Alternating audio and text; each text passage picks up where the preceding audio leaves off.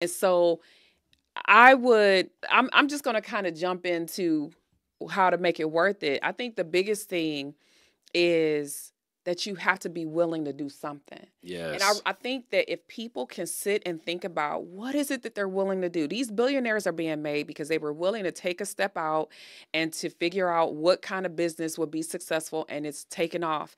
These millionaires are being formed because people were willing to put money aside for their retirement. And I would just encourage you to think about, what are you willing to do in order to change your financial situation forever for the better?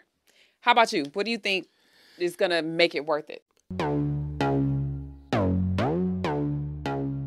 Welcome. This is For Better and Worth, The podcast where we don't believe you have to sacrifice your relationship while you grow and build your net worth. We are your hosts. I'm Chris. And I'm Ericka Young. And we're so glad you're joining us today. All right, y'all, let's get into it.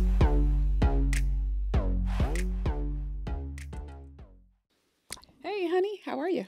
I'm doing great this morning. How are you? I'm doing good. We don't usually record in the morning, but we're here. And it feels kind of good, actually. I feel fresh and energized and ready to roll. I feel already tired, and I ain't gonna even trip with you. But anywho, I'm happy to be here, babe. Happy to be here. Here we are, the yin of yang of podcasting. Yeah, that's what we talked about, right? Yeah. One is up, one is down. No, I'm not that sleepy, but I just think, I think it's my energy level has been interesting lately. So. And I told you guys we'd be back, and here we are. Yes. So, video rolling. So, what are we talking about today, babe? We talk a lot about relationships and money, but, we're going to talk about those same things. But we were just, thinking about, like, people talk about how much you need for retirement and, you got to get to $1 million. And $1 million, that's a lot of money. But when you think about the grand scheme of how the economy is rolling and how you see people becoming billionaires, will $1 million be enough in retirement? And I know somebody is out there saying, like, yes, it will be. And I'm sure it will be for some people. And I'm sure there's some people where $1 million, depending upon the lifestyle that they want to live, is not going to be enough. And where they live is a factor. Yeah. And when they decide, there's a lot of factors that go into making up, is $1 million enough? And the reason why this became important is because I actually saw a post about the fact that 500,000 Americans now have reached $1 million in retirement assets. Wait, you said 500,000? 500,000. Like 500,000? Like 500,000 Americans have $1 million in retirement assets. And it's like, that's a milestone we've never reached. So this is the first time. I think that's crazy, though. Yeah. Why is it crazy, babe? There are 330 million people. Exactly. In the United States. And I did the math because I like math. And 500,000 people have reached $1 million. That is less than 1.5%. Wow. That's no. I'm sorry. Less than 0.15%. Wow. It's not even 1% of Americans. It is 0.15% of Americans actually have $1 million. Well, I've got to say this right now before we go any further. Wherever you're at, keep pressing. Sure. Because what I don't want people to do is be discouraged by looking at where you're at and saying, oh, I'll never get to $1 million. All things are possible. Yes. And the reason why this article piqued my interest is because it's the first time that we've reached this level. So what is essentially saying... I guess that's a positive. Yeah, what it's essentially saying is that more people are accumulating retirement assets. Mm-hmm. And $1 million is much more within our reach than it ever has been before. So millionaires are being made at a faster rate now than ever before in history. I didn't share this story with you, but I guess it's an opportune time to share it. I was talking to my brother, and he was telling me about one of my nieces that had moved to another state and was starting a business. And she was telling him that, the prospects that this business present, she thinks she could be at her first million in like a year or two. And I was like, wow.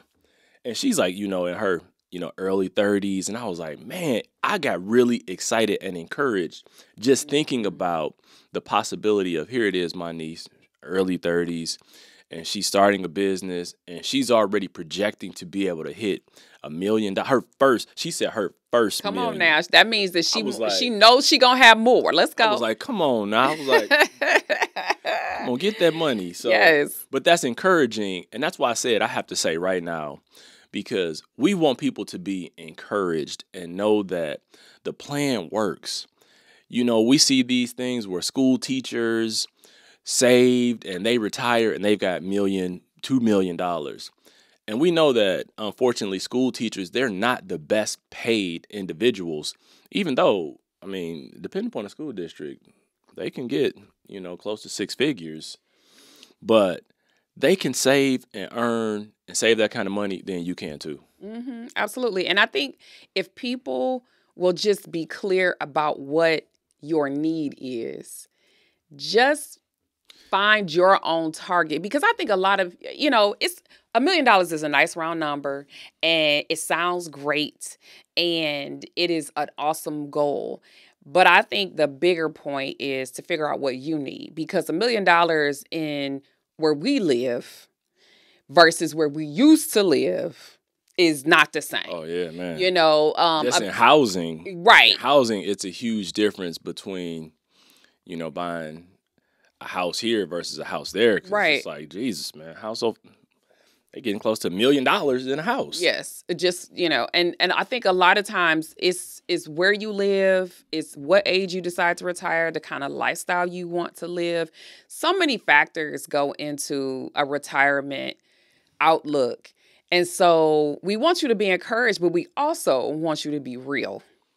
Be real with yourself. And this is why, I admire people. I was never this person, and I don't think I'll ever be, honestly. But I admire people. See, you being real right now. I am. I admire people who go overseas and decide to live because it's less expensive and all of that. I don't think that I want to be so far from family and friends and all of that. It's not something that I aspire to. I just kind of want to visit those places and come back. But a lot of folks find that is so much more achievable to go live somewhere else that is less expensive and you have a higher quality of life. And that's an option. There are some people who decide to make the mission field their retirement. There are some people who decide that they want to live with their kids. Some people who decide that, they want to be, whatever your retirement looks like, right? But I think you actually have to have a vision. I don't know. As you're talking, this is prompting so many thoughts that I have. And, we're talking about, one, putting yourself in a position to save and have enough money in retirement that you can live the way you want to live. Mm-hmm. And so as I think about that, I also started thinking about, well, man, when do I retire? Mm-hmm. Because we focus so much on the future that sometimes we forget about the now. Mm-hmm. And while I think people have to be plugged in and diligent and do all the things to accomplish the goals today to get you to tomorrow, you still have to be thinking about, how do you want to live today? Do you have to make sacrifices? And will those sacrifices help get you where you want to go? But I also started thinking about, I was telling you about this article I had read, and they were talking about life expectancy and things like that. And they were saying that, I forget which country it was, but there was like a 66 and a half year life expectancy.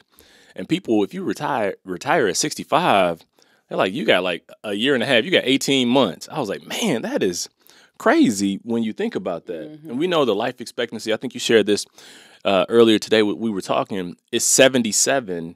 77 and a half in the U.S. In the U.S. So it's like, okay, the 77 and a half, the average life expectancy.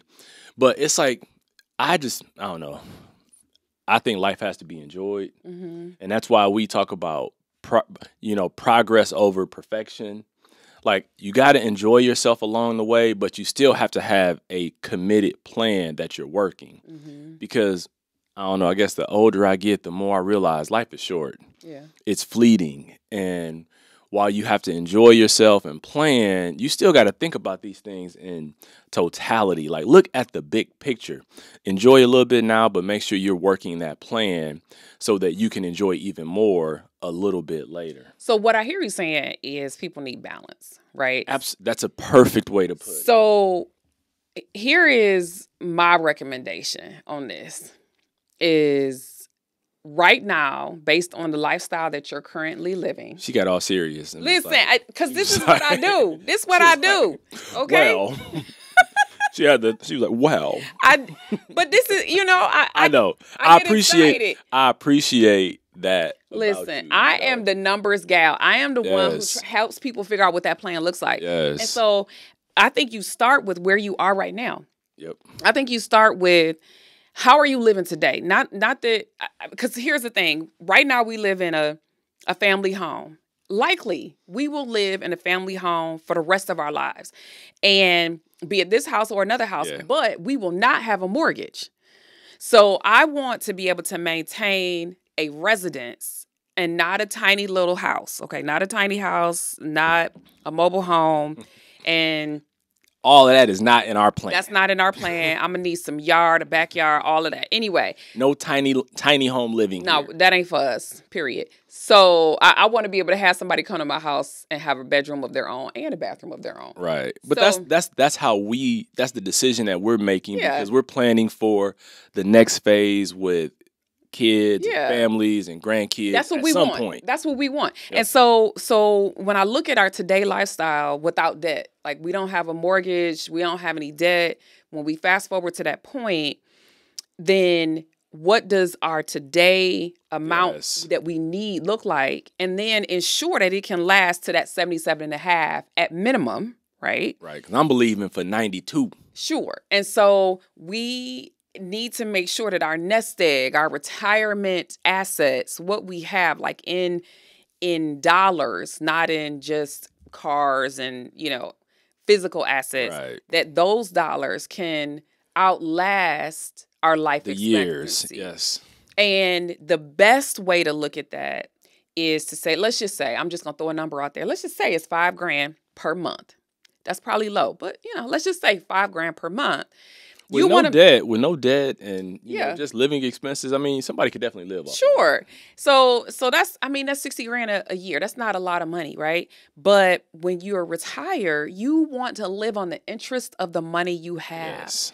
And if you have $1 million at 6%, taking it out, that's $60,000 per year. So when we're looking at the math, it's actually easy enough if you round it. But I don't think people do that kind of planning. Yes. And then if you know that that's your number, the other thing you have to do is just see, what is it going to take? How much per month do you have to save to get there? And how long is it going to take you?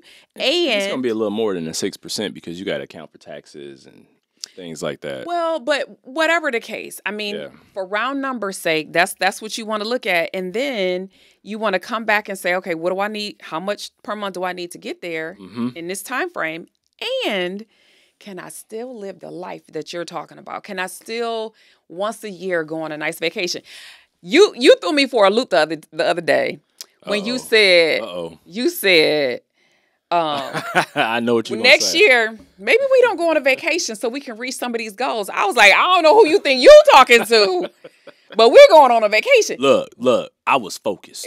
No. You were up in the clouds in La La Land, not being real. I was like, there ain't no way that I'm going to, not at this point in my life. Hold on. You need somebody like me. See, this is how we work together. No, see, I'm the visionary. Oh, gosh. I cast and forecast the vision.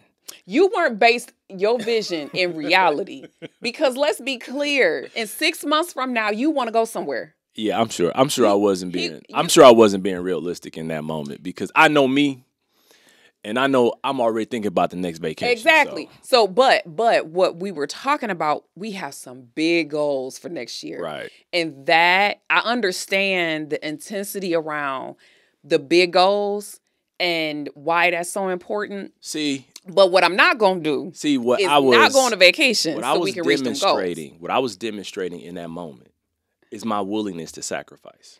See, but that's the thing. Hold on. Because I think sometimes we have to make temporary sacrifice Sure. for bigger gains. Absolutely. And that's where I want people to say, like do exactly what you said. Write the plan out, know what the numbers are, so you can, when you have a plan and you don't have the numbers, you don't have a plan. Mm-hmm. And so make sure your plan has the numbers, you're clear. This is the end result that I'm looking for, and this is how I get there. But sometimes in the course of executing that plan, you're going to have to make some difficult decisions. Maybe you say, I want to expedite this process, and I'm going to sacrifice this area, or I'm going to sacrifice that area for a season to expedite the plan. And I think I was looking at something like the finish line is like so close. I was like, you know what? I might be willing to sacrifice a vacation because I'm not only going to hit the finish line, but I'll blow through it so much quicker. So that's really where I was going with that. And sometimes you gotta be willing to do that. Right. I and where I differ is that I'm not willing. You almost made me sip my coffee. Let's be honest. I'll be very honest. So like 10 years ago. You said, what we not gonna do? 10 years ago, 12 years ago, I might have been willing. And I think it comes, so I'll be honest, I feel like it comes because we're out of debt. We're at a point where that's not something we have to sacrifice. Yes, I know. But when we did have to sacrifice, we did. Yeah. Right? And so we have these big lofty goals next year, 2 big lofty goals next year. And I think that I think we'll be able to hit both of them, but we've got to definitely stay focused. We got to stay focused. And there may be other stuff I'm willing to give up. That's the honest truth. What's easier for me to give up than for someone else is dining out.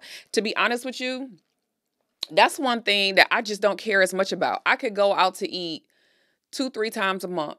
I do not care. Yeah. That is not a desire. It's amazing. It's amazing at how much money people actually spend dining out. Oh God. That's a whole episode in and of itself. And I like to dine out once in a while because I think it removes the distractions. We're not worried about, meal planning and cooking and cleanup.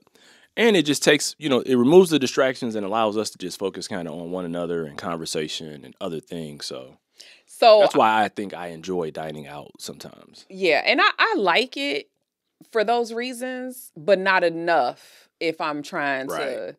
I definitely could push that aside. I just don't even I'm okay eating at home because we can eat whatever we want at home. Yeah. I mean, it's social. And I think for me, I would just do it with friends or something like that. Anywho, what I was calculating over here is what it takes to get to $1 million. So run the numbers. I just need to run the numbers. And they're not terrible, but people have to think about this. You save $1,000 a month. That's $12,000 a year for 20 years. You only put in $240,000 in those 20 years. $240,000 doesn't seem like, in the bigger picture of life, it's not that great. $12,000 per year, when the national average for household income is about 70, and a lot of people are greater than that. You can do it on a $70,000 income. You can do it. It will require some sacrifice. But this is 20 years. If you have 20 years at 12% interest on, return on your money, that's $1 million. If you have more time, awesome. And, so that's basically a person who's 45 who wants to retire at 65 and needs $1 million. So I think the thing right there that you said, if you're 45 and you haven't started, you still have time. Yes. You still can do it. Yep. And I'm all about be encouraged, but take action. Yeah. And if you're 45 and you're just getting to this, just know that in 5 years you can increase your savings. So start making preparation because you can do a catch up, which is a big deal. And it's less money if you start earlier. The point is, if you start at 30, you have 15 more years than the person who starts at 45. So that's the point of that. But I have also worked with people. I'm not a financial advisor, But I have worked with people to understand what their needs were. And I have had people that I've worked with and their lifestyle and what it is that they require was about 600,000. It wasn't a million. It was 600,000, and their time horizon was about 10, 15 years, and they could get there. And so, that's an important assessment, is it is to think about where you're at and where you want to be, because everybody doesn't want the same things. Like we said, we want a family home, but everybody doesn't want that. Most people, when they start to get to a point where they're thinking about retirement, which we're not there yet, but we're thinking about it because that's what we talk about. Yeah. We decided, we don't want it. We actually thought about getting a small home.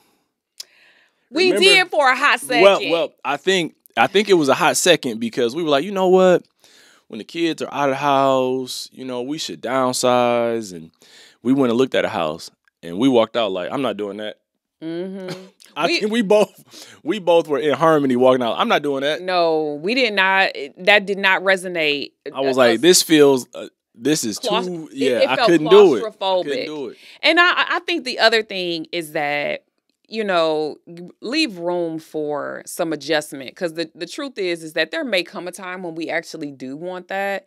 But I'm gonna guess that while our family is still growing, because our kids have not had children yet, they have not gotten married yet, like that part I want them life, to come to grandpa house at that time and be comfortable. Yes. And while we're still up and mobile and doing all the things, I could see have your space for many years, for some decades still, that we would want something bigger. And I think that that's important to know about yourself. Plus, the other thing is, you already heard this, is I'm not willing to give up vacations. So I need some money for that. And so I know myself, and I want that, because I'm like, don't be in my space. So $1 million. Go over there to your space and the room and bathroom. Don't be over here. $1 million for the youngs is not enough. Okay? Let's be clear. We need several. Okay? Yeah.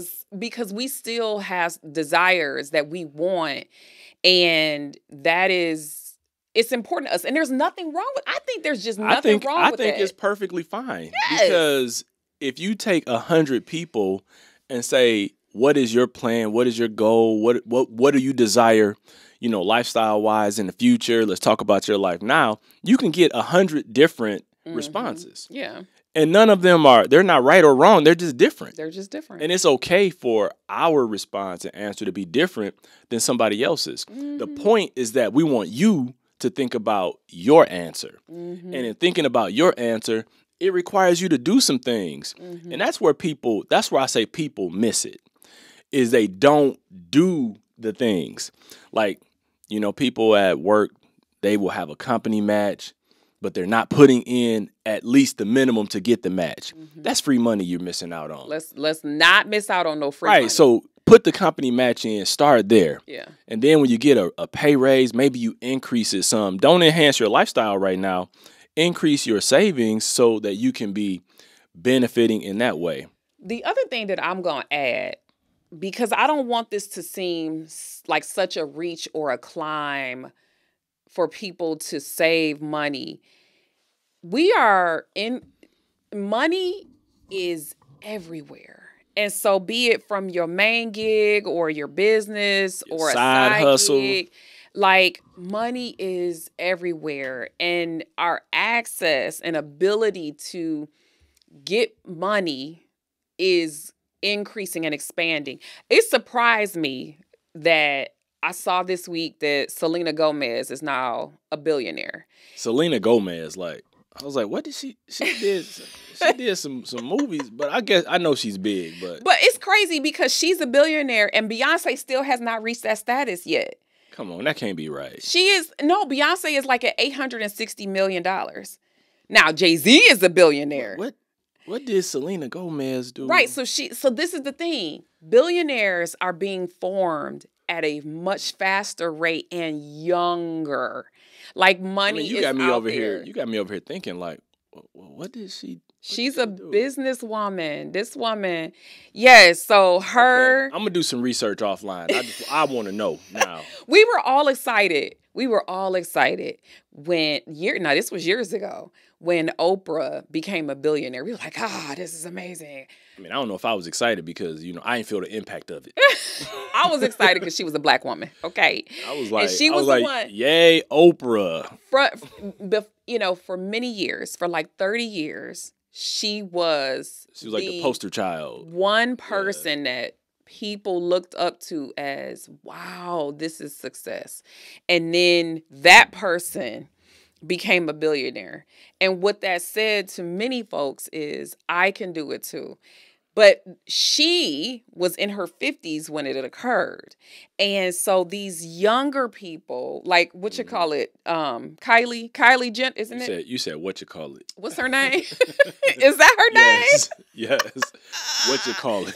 But when we're noticing these young people, it's not to show your age. What you call it in them? What you call it in them? Is this what we gonna do today? This is what happens when we wake up in the morning and record. I'm just wondering. What you call it in them? You know what? You're going to always be older than me, okay? You're going to always be older than me. That's why I just embrace it. That's why I'm just wearing the gray hair. Yeah, and I'm going to never wear gray hair. You know that the running joke is if I go before you. Right. You better get my hair dyed. You better make sure my hair is dyed. If you going to show me up in here. I'm laid out. You better have my hair dyed. I told my friend, I said, girl, you better make sure my hair is right. Okay. Because I'm not going to be looking crazy. People coming and looking at me and I'm looking crazy. Like when I'm laid out. You better get me right. Okay. I don't want to see no gray. I'll be 90 years old. I don't want to see no gray. Listen, my mama still grays her hair. I mean, she still colors her hair. Look, babe, you look great. I see these women who look awesome with gray hair. That ain't gonna be me. Right. That's their story. Go on, girl, do your thing, but not me. Anywho, you know what? Maybe I'm gonna do some brushing. Ooh, you don't put it. See, but you put it out there. Uh-oh. They gonna be like, oh, Chris, I'm gonna come back. I'm gonna come back in 2 weeks with a jet black. We had a friend who did that, and it looked. And I saw him. I was like, bro, crazy. I was like, bro, if you don't go wash that out, he went from some speckled gray to jet black. And I was like, this jet black. You look crazy. Anyway. I'm going to roll with it because I don't care. What was we talking about? We're talking about billionaires. Yes, and you said whatchamacallit, and then, or I said whatchamacallit. Whatchamacallit in them. But money is out there. And so I don't want us to get so focused on what our budget can or cannot produce today. Maybe where we need to expand our mind is that our income, our resources. What do you need to do to expand your income? Can get bigger so that $1,000 or $500 a month is not a big deal to put towards your future. You know, I remember when I was in college, and I went to school full time when I was a college student, and I worked full time as a college student.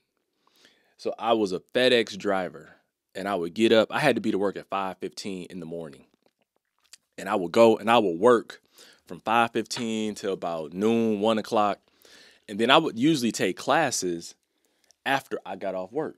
So I was taking a full course load, and I was working full time as a FedEx driver because I was paying my own way through school. Did I want to do it? No.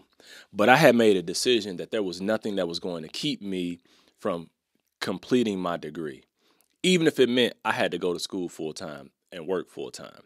So in that season of life, I had to sacrifice some things. Mm-hmm. I had to say, you know what, this is important. I got to be up early to be to work. I got to make sure I have enough energy to work and go to class. Then I have to leave space to do homework and do things like that. So I had to really make some shifts and adjustments in my life at that time. And I bring that up because you can do what you want to do, and people spend money on what they want to spend money on. Mm-hmm. So you can make some decisions to say, okay, I'm drawing a line in the sand right now. This is my goal. I made the plan. I know what the numbers look like. This is my goal. So now let me figure out how I'm going to get there. If this is your income, how can I increase that? Can I get a different position? Can I go for a promotion? Can I get a side hustle? You know, our daughter, who has a corporate job, she makes a good income, she went and got her a little side hustle because she wanted to go and take some trips and travel and do some other things. And she said, okay, there's a gap that I need to fill. She didn't want to go on her savings to fund these trips. So she said, let me get a little side hustle, a side part-time job, working a couple extra days or hours. And she was able to fund some of those things. And I'm not saying do this stuff forever. Right. It might be just a season, because I couldn't go to school and be a full-time student and then not. I couldn't do that forever. Yeah. So yeah. What is the way Americans reach their retirement? How are they reaching those goals that you would say? How are they reaching them? You know what? I think that people need to put stuff on autopilot. That's how you reach the goal. Yeah. You don't think set it about up and you forget it. All the things you're talking about to make sure that people are actually getting to where they need to be, you set it up and you forget it. One of the biggest things that we have done is not touch our retirement funds. Yes. Don't touch it. Don't pull it out. No loans, no hardship withdrawals, none of that. We just haven't touched it. When we leave a job, you roll it over into the new account, all of that. We have made sure that money has stayed. I think it's easy. It's easy sometimes to not do that, because I had a job that I worked at and they just sent me a buyout for a pension that I had acquired. Mm-hmm. And they said, well, you can take a lump sum disbursement. You can take the taxes. I could have said, oh, I wasn't counting on this money. Let me go ahead on and blow it or spend it on something, because it's easy to do. But I said, no. I said, let me go ahead and do a direct rollover into an IRA, and that money will go right there. And the reason why it's important not to spend it, like you said, is because you have a penalty. You have a penalty because you're not 59 and a half. Right. And then you also had taxes. If that money, you would have seen 60% of it, not 100% of it. It's not worth it. I would rather let it grow. And I think that I'd rather let it grow and pay taxes on it later. One of the things that gets in the way of people actually building up a retirement savings or a nest egg that they can be proud of is that they don't plan. They touch the money that they are trying to save, and they're not willing to do some of the things that you mentioned. They're not willing to go get that second job. They're not willing, to relook at the budget or set something aside, or to pause something or what have you. They're not willing. And so I'm just going to kind of jump into how to make it worth it. I think the biggest thing is that you have to be willing to do something. Yes. And I think that if people can sit and think about what is it that they're willing to do, these billionaires are being made because they were willing to take a step out and to figure out what kind of business would be successful, and it's taken off. These millionaires are being formed because people were willing to put money aside for their retirement. And I would just encourage you to think about, what are you willing to do in order to change your financial situation forever for the better? How about you? What do you think is going to make it worth it? I would say, to make it worth it, one, be encouraged, because there is time and you can make the result that you're looking for. Stay the course, and when you have that plan, work the plan, because progress occurs over time. It's not instant. This isn't Instacart where we order it and it shows up. It's like, be encouraged, stay the course, and work the plan, because progress will occur over time. And when you see that first bit of progress, it's like going to the gym. When you go to the gym and you stick with it, it doesn't happen after the first day, the first week, 2 weeks. It might take a couple months before you start to see some progress. But then when you see that progress, what happens? Okay, this is working.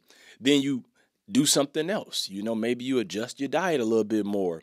Maybe you do a little bit, you stay a little longer at the gym, and you start making different decisions because you see progress.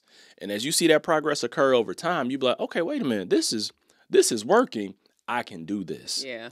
And then that's when you get the outcomes that you're looking for. I think that's a good thing to think about too, is go track your progress. You know what I mean? Go see how far you've come so far and know, like, if I did that, I can do this too.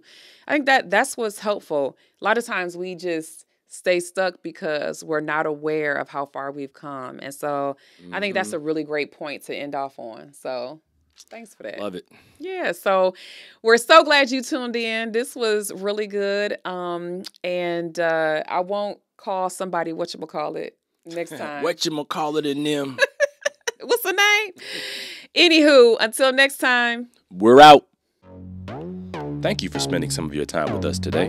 We appreciate all of your support. So be sure to subscribe, rate, and review us wherever you listen to this podcast. You can find us on Instagram at For Better and Worth. And sign up to receive our free guide, The 7 Reasons Your Money Relationship Isn't Working with Your Partner, on forbetterandworth.com. Until next time, we're out of here.